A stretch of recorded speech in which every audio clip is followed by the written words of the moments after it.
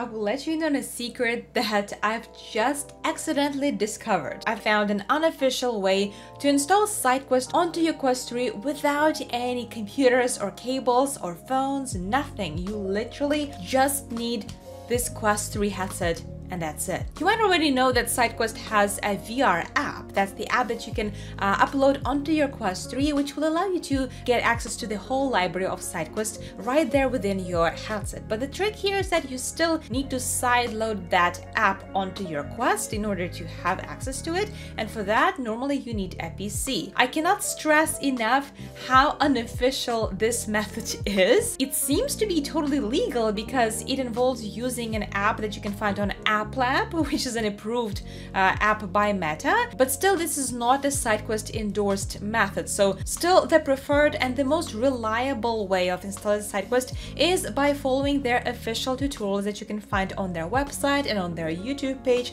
This is just something I've discovered. Basically, you can use it to install anything probably, but it also works for SideQuest, and that's why I decided to make this video to show it to you while it's still working. I don't know how long it's going to be working, but it works for now. So the first thing you're going to do is go ahead and create a SideQuest account because you're going to need it. You can start up your browser. In the browser you can open your account or register your account and then sign in. So make sure you're signed in your VR headset. Next, go to sidequestvr.com again in your browser and find this app called SideQuest VR app and click on this button. It'll get you to the GitHub website, and from here simply download this SideQuest VR application APK. You won't be able to install it just yet. It simply will be stored onto your Quest for now. And now as for the tricky part, and that's to install the app that's currently on App Lab. Honestly, I don't know how it even got there, but it is there. It's in App Lab and it's called Mobile VR Station. So search for it. It's free to download and you just run it once it's installed. Once you're in this app, there are very specific steps that you need to take, so follow closely because this is not intuitive. First, click on Configuration Wizard, then Show All Options, and now click on Configure Scoped Storage. Then step 1, Request Access. Now this window will open and from here you will need to navigate to find your APK. Click on Quest 3. You'll find your SideQuest APK in the download folder.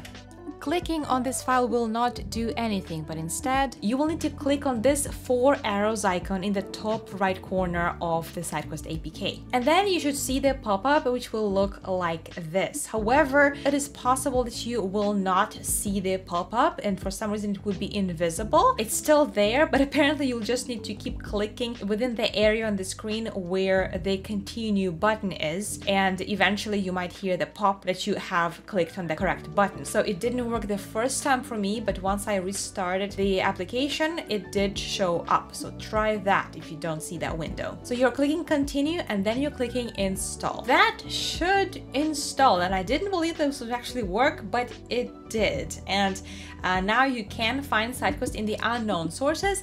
I still can't believe it's actually possible, but it did work for me. Again, this method is not endorsed by SideQuest. This is just something that happens to work in this scenario. It may not work tomorrow, but for now it does. If you do have a PC, you absolutely need to use the official method and install it using the official tutorial. But if you don't, you may as well try this and see if it works for you. From here, you can connect your app to your SideQuest account right here simply by opening the browser in your Quest. And here you make sure that you follow the instructions to connect your app to your SideQuest account. That's pretty much it. Let me know if this worked for you. If it didn't, I don't think I can help you. The only person who could is probably the developer of that app. I don't take any credit for this and I'm not endorsing this as an official method, but it is something worth trying if you're out of options. Make sure to check some tips and hidden settings that you can enable on your Quest in my previous video. Thanks for watching and see you next time.